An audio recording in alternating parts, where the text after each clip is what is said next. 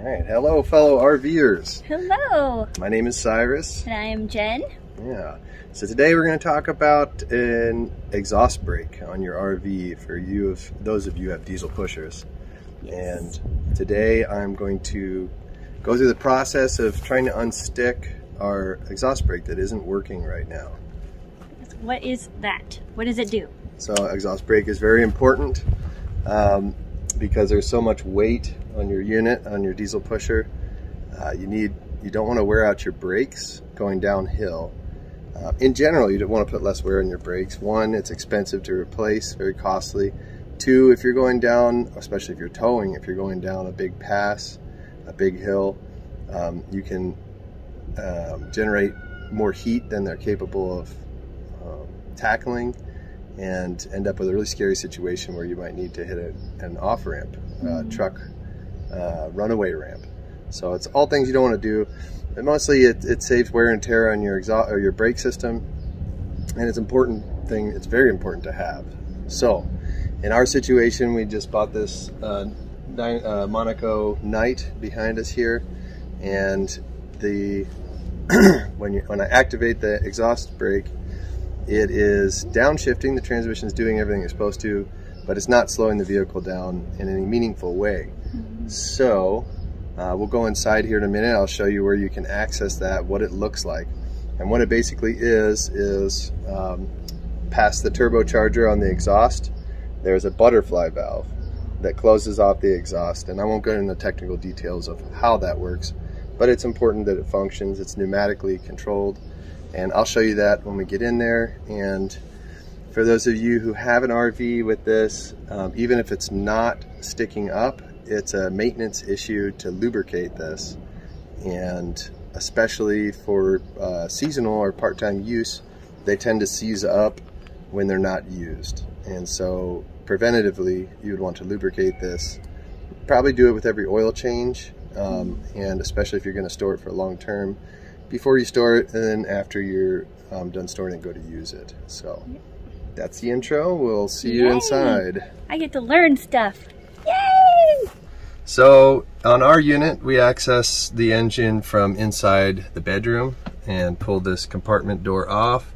Some units, yours may have a side radiator where you can get to it from the back of the coach. This is the case for us. So if you look down, here's the engine, and you can see this is the unit that we're talking about. It's a pack brake exhaust brake. And there's a shaft here with a lever, and that shaft goes down through this housing, and inside this housing there's a butterfly valve that needs to turn. Connected to the arm right here on the shaft is a pneumatic cylinder. So it's run by air pressure off of your engine when it's running. And it has this line that comes down here. I don't know if you can see that, Jen, down in there. I'll get the light in there a little bit. It runs down to this device right here, which is a solenoid mag valve. So it's got two wires. When you turn the engine brake on and the conditions are right and it's time for it to actuate, it energizes the solenoid, which is basically just a valve that allows your air pressure to get routed up through this line into this cylinder, which is an actuator. So it pushes the rod right here, pushes this, turns this, actuates the engine brake. So this is really high heat. Obviously it's exhaust, so there's a lot of heat here. And so what you want to do is get the proper oil, which we're going to get. I don't have at the moment, but the proper oil to lubricate this, which is going to be, you can find it if you look up pack brake, P-A-C-B-R-A-K-E, pack brake, exhaust brake lubricant, and it's a high temperature synthetic oil that you want to use for this. For right now, because I don't have it and mine is seized up because that's the way we got it, it was not serviced, and I'm going to try and unseize it. So this shaft where it pivots in there is seized up, probably with some corrosion. So what I'm going to do is I'm going to clean it right now with some brake cleaner, get some of this dirt off of here and dust, and then I'm going to hit it with some WD-40, because WD-40 is a real thin oil, and to get in there and hopefully break it free, and then I'm going to try and work it free. I'll show you guys later, but what you're going to want to do if you're not seized up is you're going to want to take this lubricant and put about 5 or 6 drops. You're going to want to get it down in the spring, down in here, so it works down into that shaft. And you're going to want to put some here on this pivot point. You're going to want to put some, it'd be helpful to actuate that out a little bit, but clean that up. You're going to want to put some on this shaft so it lubricates in there. And then back here, it's hard to see, but it has another joint like this where this cylinder can articulate. Back there, you want to lubricate that there. What I'll do after this, the reason why you don't want to use WD-40 as your primary lubricant for this is it is a, what's the word I'm looking for? A petroleum-based product, and it can't handle the heat, so it's going to burn up, and it'll work for a minute, but it's not going to be a good long-term thing. So and it's gonna stink really bad. So I'm gonna do this to hopefully unseize it and then get the proper oil. But this oil is pretty dang thin and should run down in there and hopefully break it up. So that's what we're doing. Okay, we're back. So I removed the one clip right here from the top, but it's not enough room for it to, with this plate, for it to go through. So there's also one on the back side. So if you're doing this, I recommend a magnet. It's really helpful while you do it so you don't drop it.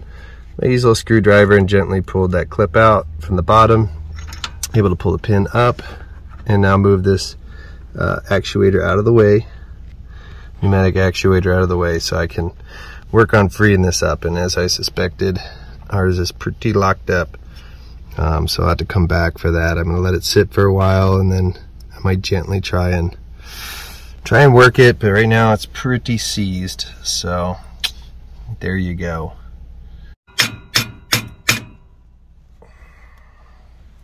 Pretty seized. Yep, I don't want to hit it too hard. I'll bend it. So who knows? Might end up having to take this thing out. I don't know. Time will tell.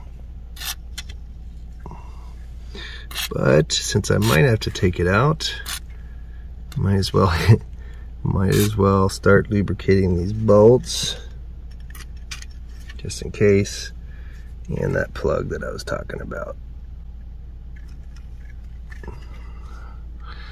Probably going to be pretty smoky. I'll definitely want to put the lid back on this and run it whenever I do run it for a while, because we live in our RV, our coach, and we don't want to be breathing in a bunch of smoky WD-40. So, yep, let you know how it goes. So it's not looking to me like this is gonna unstick itself with a little bit of WD-40, and I don't want to beat on it and damage it. I would highly recommend not doing that. If I beat on this, I can make the hole ovular or not round, and the pin may not fit. Yeah, I could drill it out, but I could also damage or bend this or bend the shaft. So from experience, I'm not going to do that. From experience, I can just tell you right now, this thing's not going to unstick. So what we're going to do in this video is remove the pack brake exhaust brake, which is this assembly right here. And I'm going to take it to a bench and lubricate the shaft underneath here, where the shaft goes through its bearing, its bushing, and go from there. We'll get there. We'll see what happens, see how far I have to go into it. So that's what we're going to do. So I'm going to remove these two clamps to allow me to pull this out, and then I will take off this pneumatic air line here, probably down there because it's just going to be easier to get to, and pull it out. So here we go. So with these clamps, I highly recommend clean. The threads weren't really dirty on mine, but I would highly recommend some lubrication and even a wire brush, something to clean them up.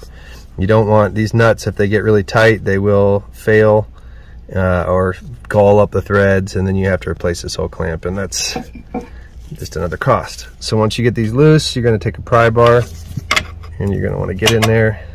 If I can get in there. There she goes. There she goes. Alright, so these are loose. I think I'll need a little more. I need to come to the end of the thread. I like to leave the nut on usually just so I don't lose it. Yep, sometimes these clamps, they hang up. I'll show it to you when I pull it off, but they kind of have a couple different sections. And so down there it's holding up, so I'm gonna try and, there it goes. Just pop it loose, slide that back. So yeah, see if you can get down there, Jen. They have these different sections of the parts of the clamp, so on the back side it'll hang up some. So I just gave it a tap on there. Now that's off. I can pull it out.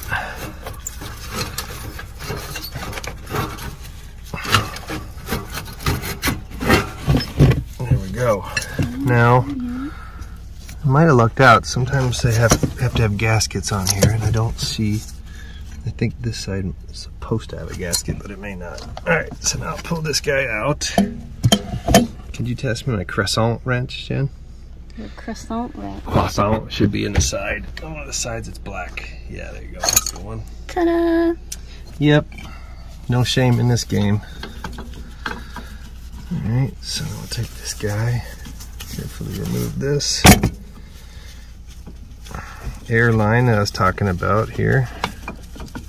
This is that back point where you want to lubricate as well, where this cylinder pivots. So there we go. We got her out.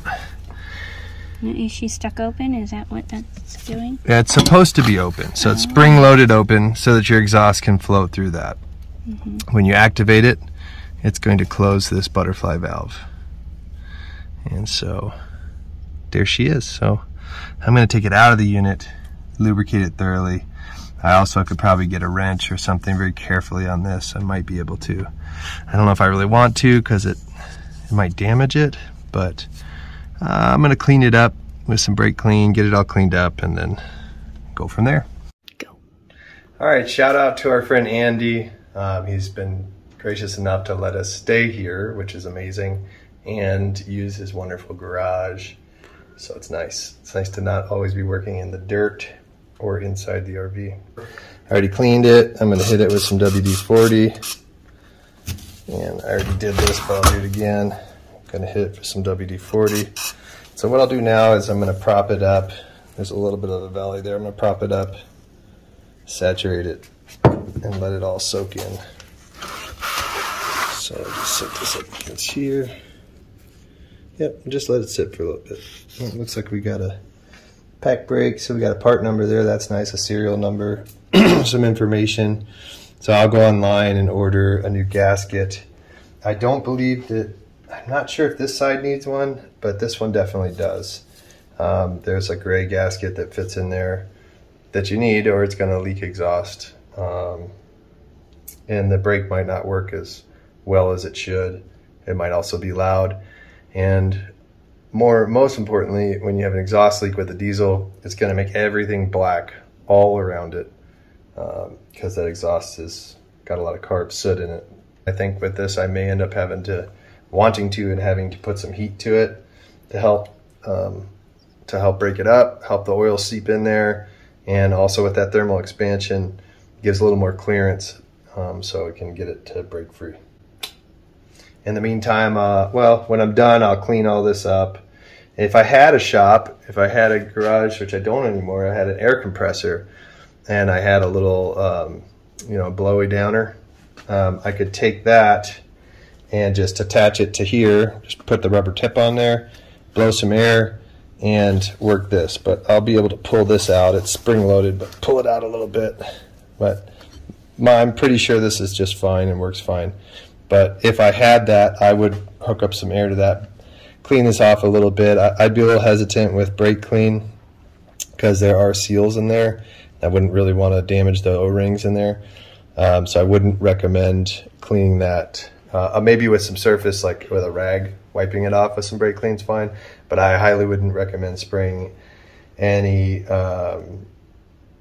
WD-40 either, because WD-40 deteriorates O-rings.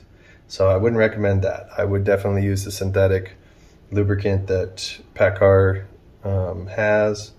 And so you can actuate this with any kind of air. Just blow some air, pull that rod out, clean it up, put a little bit of drips of lube on there, maybe work it a couple times, verify that it's working. I'm fairly confident that this is not the problem, or this is not a problem rather. So there you go. Okay, we're back. Fun fact, $1,000 part. So why are you doing that? All right, since you asked, in physics terms, there's what's known as the coefficient of linear thermal expansion. And what that means is when you heat metal, it expands. So if it were a flat piece of metal, it would expand outward. But in this case, we have a round piece of metal, and inside of it is like a dowel, like a steel shank that rotates. And it's seized, so by heating this in a circle, it's going to expand like that. It's exaggerated, but it's going to get bigger. And so it's going to get bigger, and the outside's being heated. So the hope is, and the way this works is it will help create some space between the shaft and the bearing and allow me to break it free. Once you break it free, we'll work it back and forth, flush it a bunch with oil, and it'll be okay. We got to get to that point of breaking it free. So that's what that's all about. Why, thank you, Cyrus. The more you know. Okay, we're going to take a crack at it here, see if we added enough heat to this. So I'm going to give it a little beating time. Doesn't seem like she's wanting to move. Don't think she's moving. More heat. Jen, take your hand and hold this. Thank you.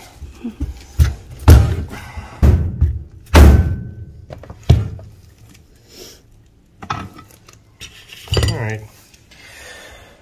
Well, things don't always go as you want them to, and that's okay. So I think the next thing that I'm going to approach, the next tact I'm going to approach is to disassemble this here arm off of here, if I can get it off, and then this here butterfly valve, by taking these bolts off, then this valve, this plate will pull right out. And then I'm hoping I still have a good puller. I'm going to have to figure out a way, hopefully, to use a puller and pull this shaft out, clean it, hone it out, and then reassemble it. That's the plan. So I had a little brain fart here, not a brain fart, but a thought. I'm taking this off so it will not move in the direction that it's intended to move in. But when you have stuck stuff, a lot of times you want to work it back and forth. So with this plate on here, that's a bracket for your pneumatic cylinder, it has a stop right here that only allows it, well, it's in the closed position. It can't go any further in that direction. So my hope is by taking this plate off and that stop off, I can try working it in the opposite direction, because it is stuck like Chuck and doesn't want to go in the closing position. So, all right, so we got that off. So now I don't think this is going to come off completely, because it won't come off because of the arm, but that's okay. So now I can try and go in the opposite direction. And for that, I'll grab onto it here again, but from the other direction. See if I can get this in a way where I can actually hammer on it. Might be a little tricky. That arm, this bracket sure helped. And a vise would be nice, but I don't have one. Have to get creative. All right, taking off the I would call it a throttle plate, whatever you want to call it, the valve. So I'm going to take this guy off.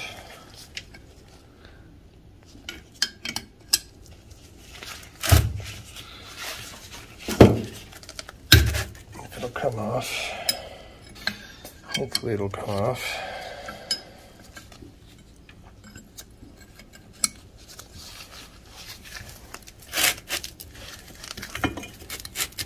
There she goes.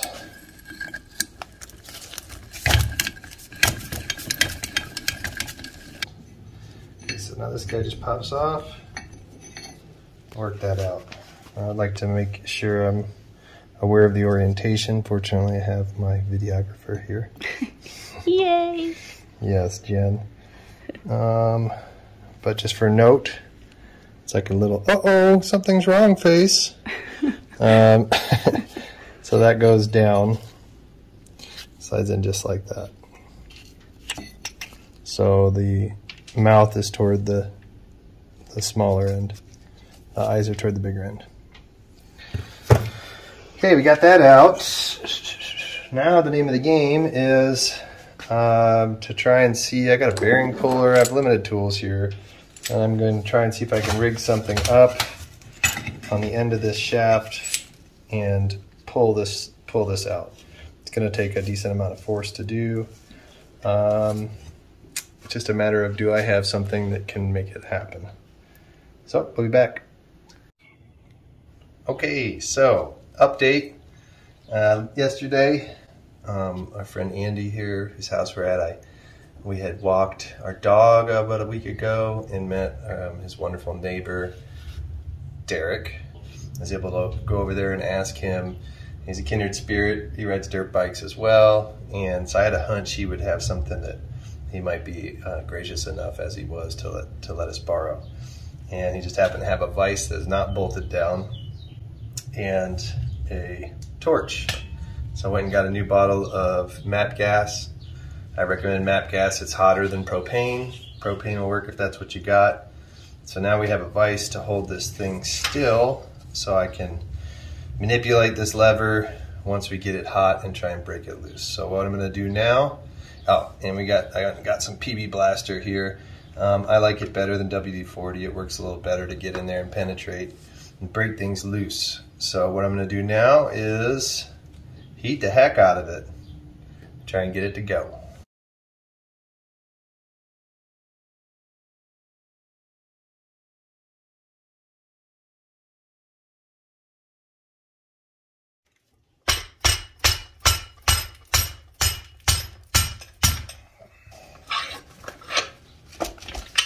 Oh, she's hot. Ooh. Can't tell if she moved or not. Oh, I think she's moving. She's a-moving. Yeah, baby. What I'm talking about. Keep moving. Woo! So you're just wiggling it back and forth? Back and forth. Get it unseized. Let the oil seep in there.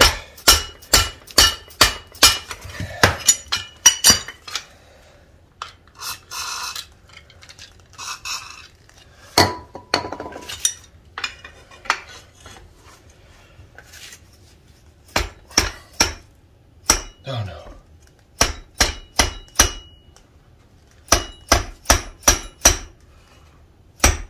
Okay, it's moving. What do you think was happening? I thought the shaft wasn't moving altogether. I get scared.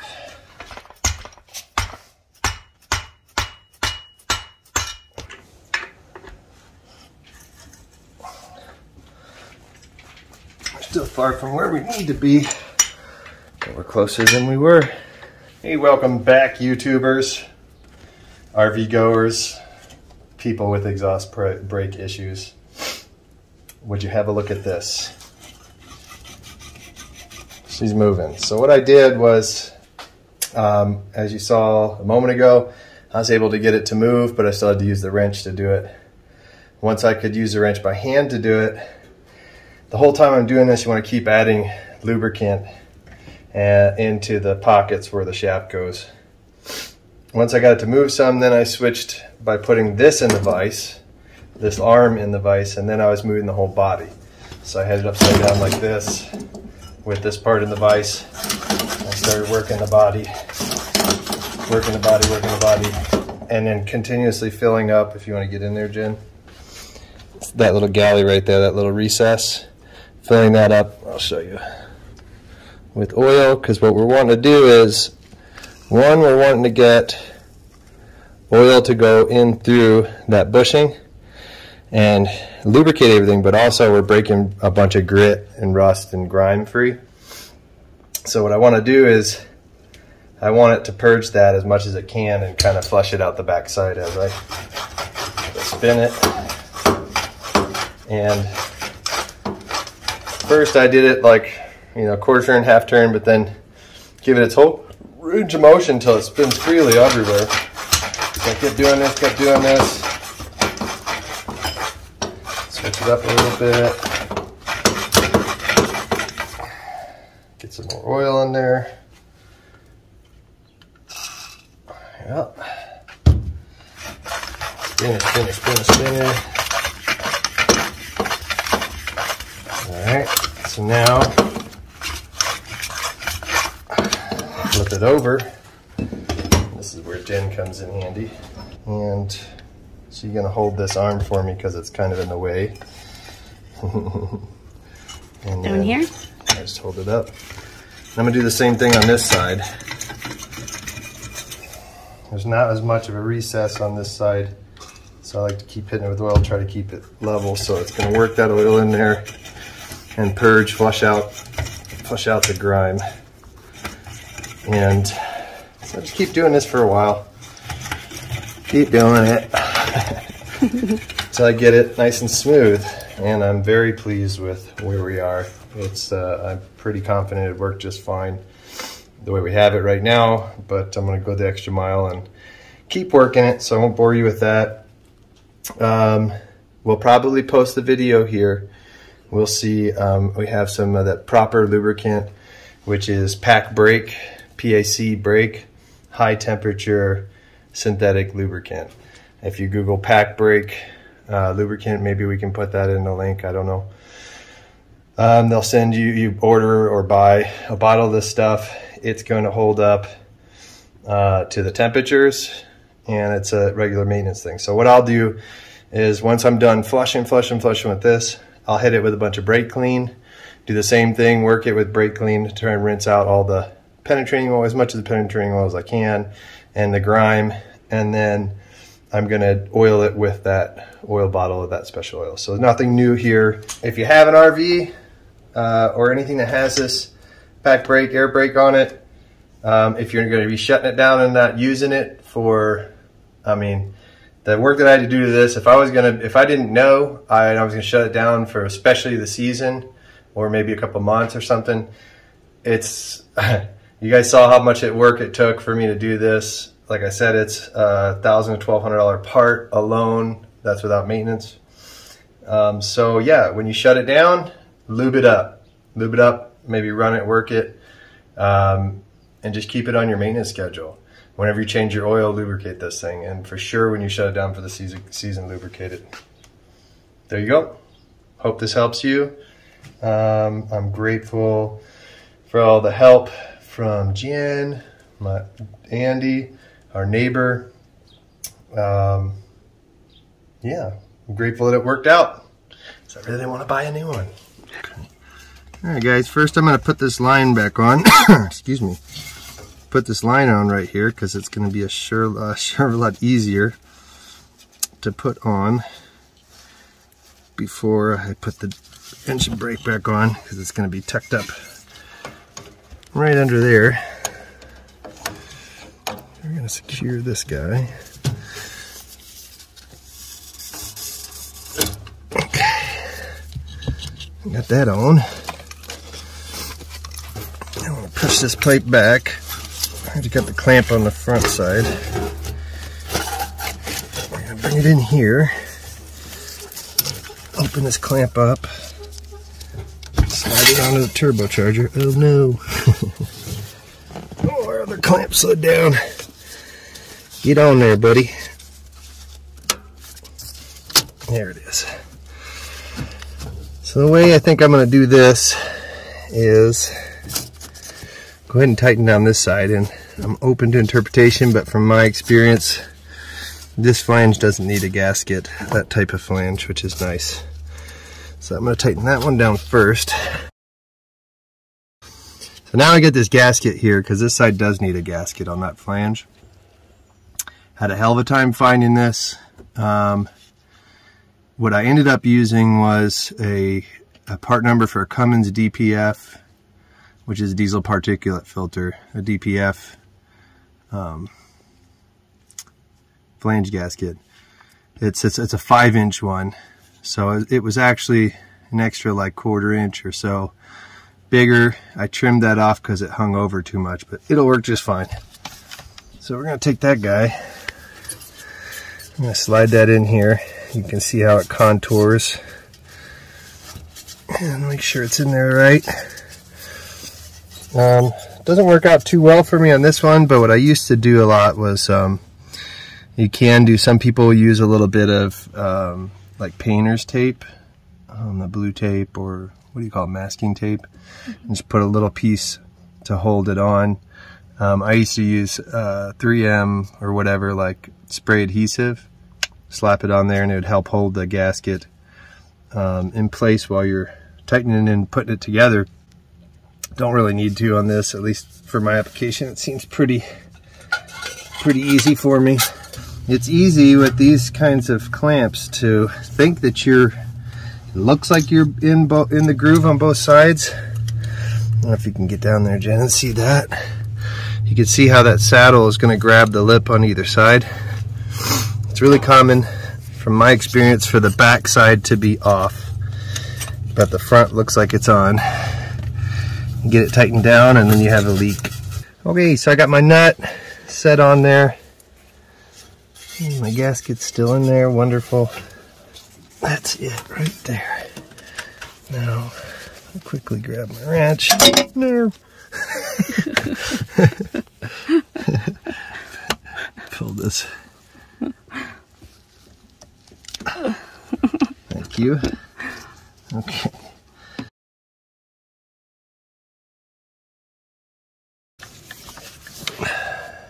On that side, I'm going to check on the back side. She's on, she's on, she's on, she's on.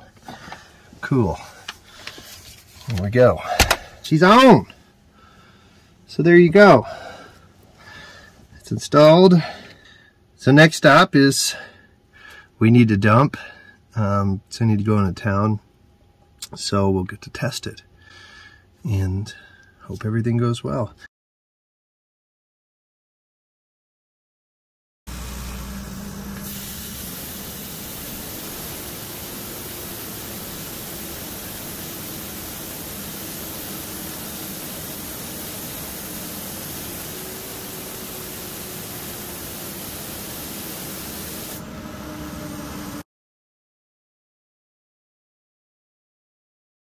Okay, update. So, as I'm sure you guys already saw, I got this all put back together.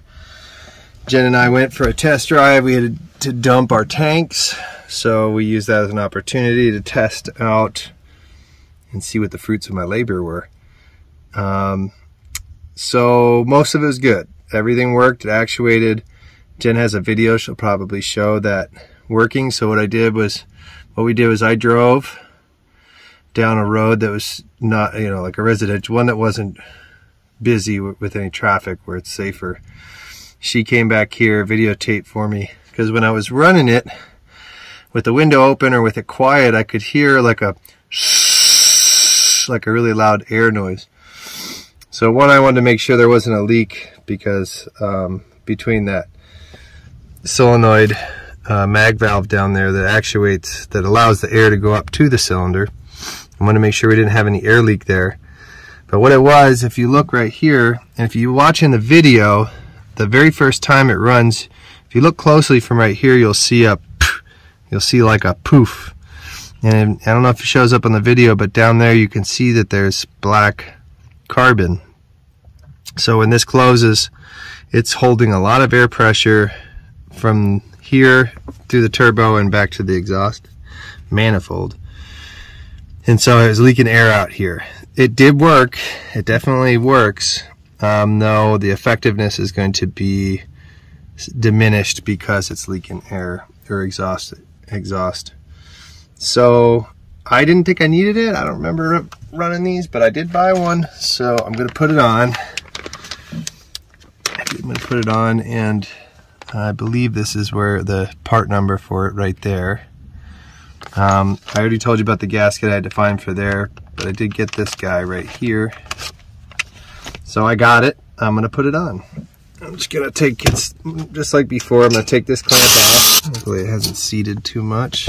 I'll just pull this guy back. And you can see closer now. You see all that carbon right there? And that's where it was in the video. I could see it coming out, and you'll hear it really loud. So, got this gasket right here. I'll slip that down there and try and get this on without dropping it. Let's see if we can get it back together. There we go. Verify.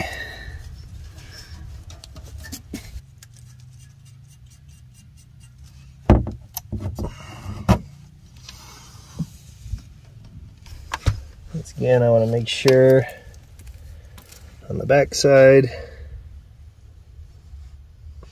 that it's on. Oops. I like to give it a little tappy.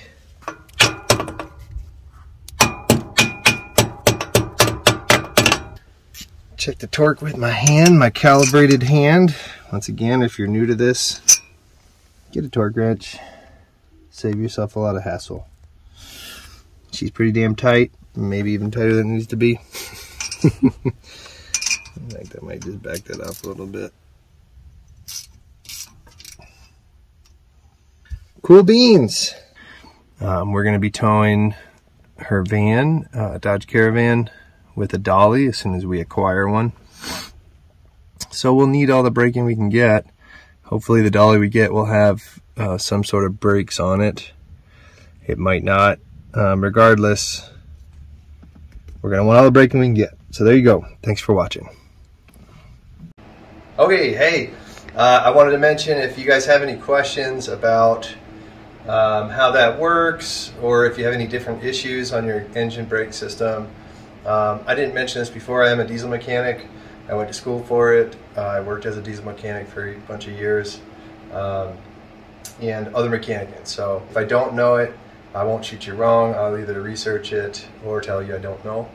But chances are I'll have a good idea or be able to point you in the right direction. So if you have any questions, I showed you kind of some of the components. We mostly focused on the exhaust valve itself, but there's the actuator, there's the pneumatic solenoid that sends the air up to it, and the wiring to that. So there are some other things that can malfunction.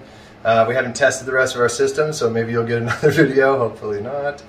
But if you have any other questions, unique questions, comments, please let me know. I'll do my best to answer them in a timely manner. I hope that's helpful, and I hope I can help out more in the future. Thank you.